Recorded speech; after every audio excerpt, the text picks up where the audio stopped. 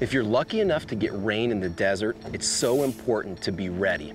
You're gonna need something with surface area in order to gather it.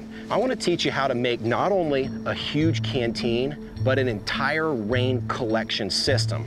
And all you need is a plastic water bottle and a Mylar blanket. It all starts with cutting off the top third of the plastic bottle. We're gonna take off the lid, and then we're gonna feed the middle of our Mylar blanket right down through the middle.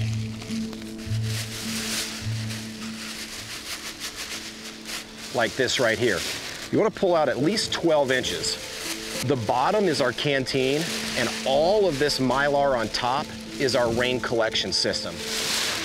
In order to set it up, I've gotta dig a hole in the ground.